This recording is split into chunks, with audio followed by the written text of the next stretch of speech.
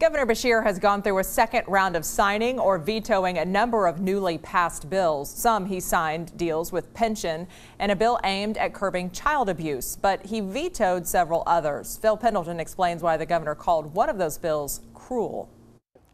Governor Andy Beshear says that one bill will go so far to protect public pensions that it might actually keep child advocacy centers and domestic violence shelters open and operating. The result is what is known as the contribution death spiral. With contribution rates rising, the governor says there's been more layoffs and outsourcing hurting healthy retirements, and he says this really impacted a lot of agencies. And this bill gives more time for these agencies to pay their pension obligation, which in turn means more services are available to help our children right now.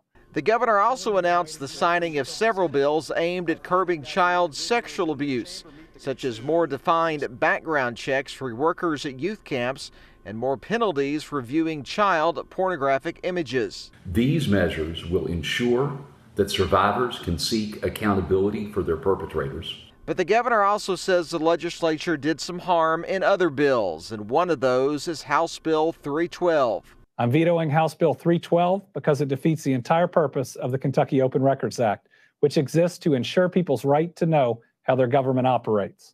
Governor Beshear also says he is vetoing House Bill 475 because he says it'll weaken the occupational health and safety, as well as Senate Bill 65, which he says will make it a lot harder for some parents to get food for their children. In Frankfort, Phil Pendleton, now back to you.